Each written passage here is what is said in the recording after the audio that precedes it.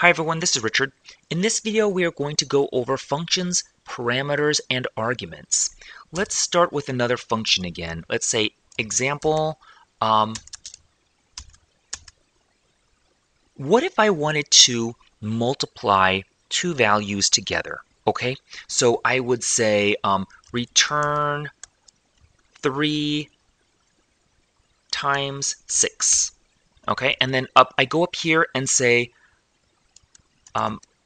this is going to be I'm just going to say a number because I'm not sure if it's going to be an integer the whole time.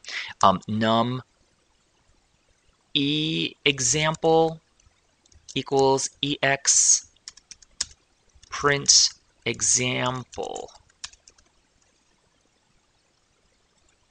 And that's the result, okay? But what if I want to be able to say, hey, wait a minute, I don't think it's always going to be 3 versus 6. I think it's going to be something else. You can put parameters right inside of here, okay? So parameters would be, for example, let's just say a and b, okay? These are just variables themselves. So a and b, and this would be return a times b. So you can multiply these. If I'm going to use parameters right here for the ex function, then up here I'm going to have to use different arguments. Remember, the argument goes inside of here. So I'm going to have to give it some numbers. 2388. And then I'll print the example. You see? So what it says is that 23 goes into the A position, because it's the first position. 88 goes into the B position. It returns A times B. And you can print it right here. So if you can imagine, what if you had, and you can have, I don't think there's a limit to how many parameters or arguments you have. You can have 5,000. So if you want to add 5,000 things together, you can do something like that. You can do A times B divided by 3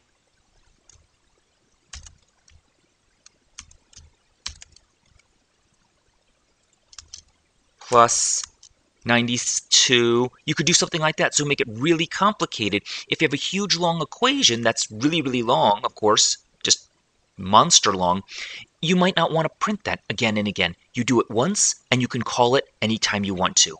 Okay? So what if you have, for example,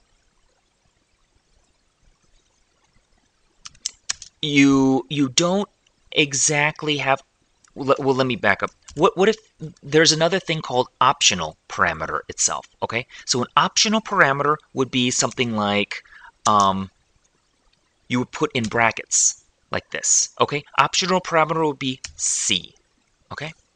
So it means you could type it in here, but you don't have to. So it would be return C, okay?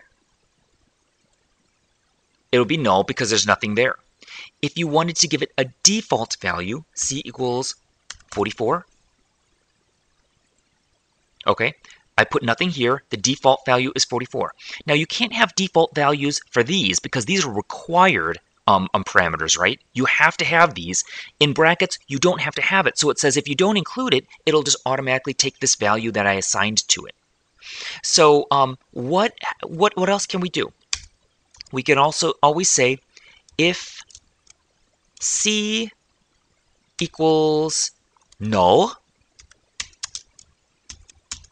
return A times B, else return A times B divided by C. Excuse me. Having troubles here. We can always do something like this, but you have to put the colons here, okay? So let's try this. Let's make it nice and simple so we know if the answers are correct. So if there is no C, there's A and B, return A times B, so that should be 15, because C will be null, right? 15. But if I put a parameter another argument inside here, optional parameter. So this is going to be an argument. So I would put 3.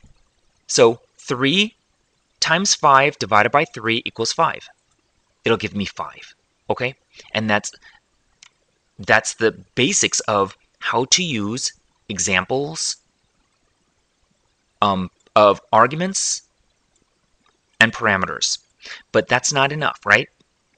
Because remember, we're always trying to do static typing. So what do I do here? So I already did this. This is a function. I put num, okay, right here.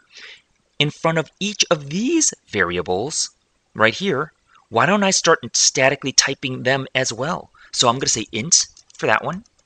That would be int as well. This would be int as well, right? Oops, wait. Bracket int C, right there as well. So if I try to put here something like true, Dart editor will help me out and say, wait a minute, what's going on? Bool cannot be assigned to parameter type int. Oops, I made a mistake, and I can go ahead and fix that. So by having all of these as much as you possibly can, you don't have to. Notice you don't have to, because Dart is optionally type. But to have the Dart editor help you as much as possible along the way, always try to statically type everything. Can be a little annoying at first, but it's probably all for the best. It'll help you for reading the code, and it'll help the Dart editor help you in the future. Okay? Hope that was clear. We'll keep moving on from here on. Thank you very much.